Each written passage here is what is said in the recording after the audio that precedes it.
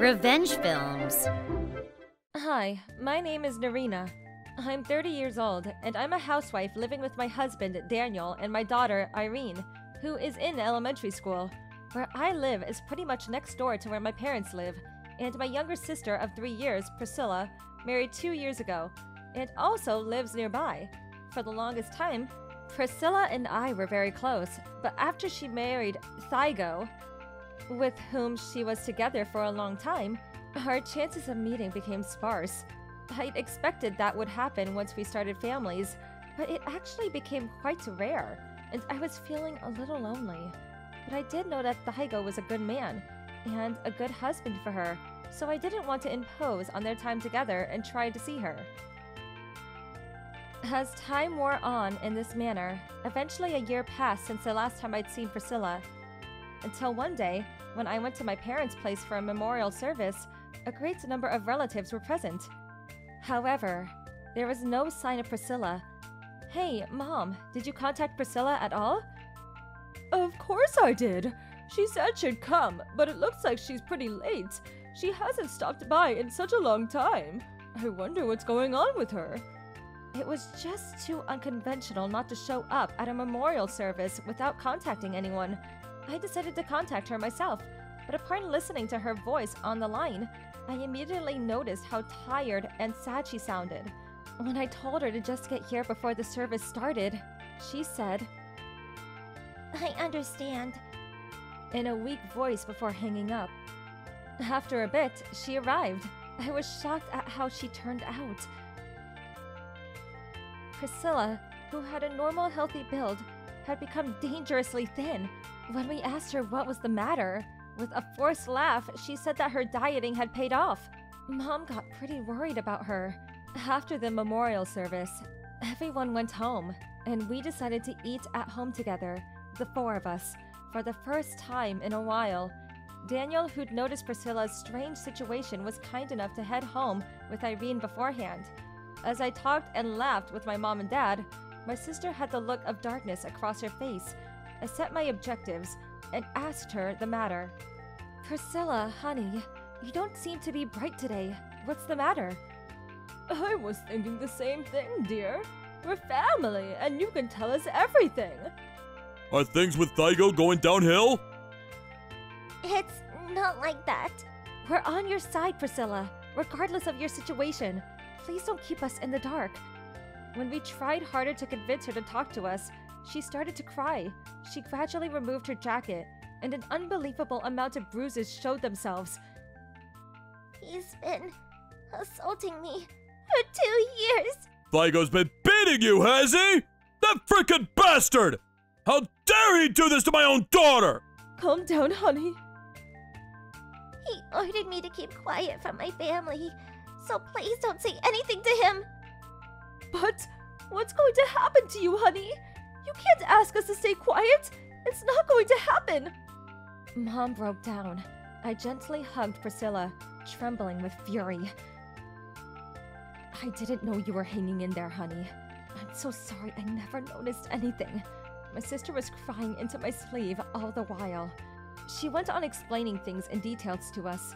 She and Thygo had tied the knot after being together for 3 years, but the kind man he'd been during the relationship became a monster. Doesn't like the menu for dinner, the cleaning's not been done properly, he'd make up excuses to verbally abuse Priscilla, and when he was particularly in a bad mood, the abuse would turn physical. And the fact that she'd endured this kind of life for 2 years. I couldn't forgive Thygo, and I never will. No way I was going to do anything about it, so I persuaded her into doing something.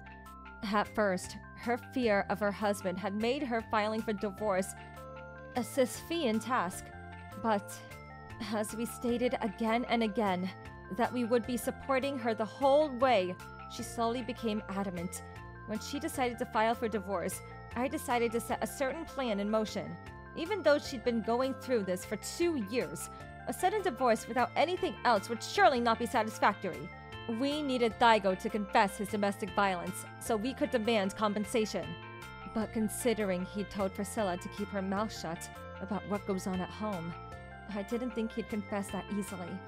That's why we needed to get proof of his abuse before they divorced. So we told Priscilla, who stayed the night on account of the memorial service, to go back home as though nothing had changed. We, her family, hid in her closets before Thygo got home. As we held our breath in waiting, Thygo came home without a smidge of doubt. After dropping his sorry ass on the sofa without even letting his wife know he was home, he suddenly threw the remote control at the wall. And then he started to yell at the poor terrified Priscilla. The frick you think you're doing, leaving your husband and staying the night somewhere else? I'm sorry. Who frickin' gave you permission to go to that memorial service? You good-for-nothing, unfaithful whore! Did you even stay in your frickin' parents' place? Don't tell me you're cheating on me! I'm not. I really did stay over at my parents' place. Like hell I'll forgive you for not cooking a meal for your tired husband and leaving him alone at night! The memorial service went on longer than I thought. I'll be more careful next time. Shut up, you useless incompetent! No! Don't hit me, please! Thygo was just about to assault my sister, so he burst out of the closet and pinned him to the ground. Thygo was surprised and motionless in shocked disbelief. When he finally came to his senses and understood what was going on, he got excited again and continued to brutally insult Priscilla. What's the meaning of this, Priscilla? Did you trick me? You did! Enough! I don't want the likes of you to be with Priscilla. Doing the inexcusable to my own daughter! Sign for divorce! No! Divorce?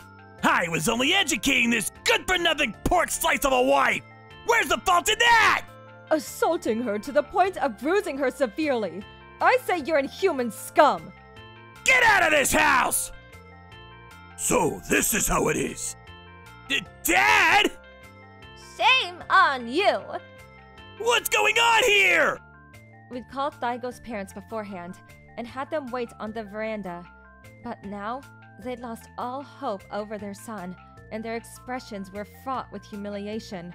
Mrs. Vincent broke down on the spot, while Mr. Vincent got on his knees and begged for Priscilla's forgiveness. Thygo, whose parents now knew of the domestic violence he was perpetuating, finally became reasonable. Furious, we made him sign the documents for divorce before taking Priscilla home with us. And with the help of Dad's lawyer friend, we demanded compensation and damages. The amount turned out to be $3 million, and Thygo's savings dwindled to nothing. Furthermore, his parents made measures that he'd never inconvenience anyone again by informing their son's job. He was fired immediately and dragged back into his family's home.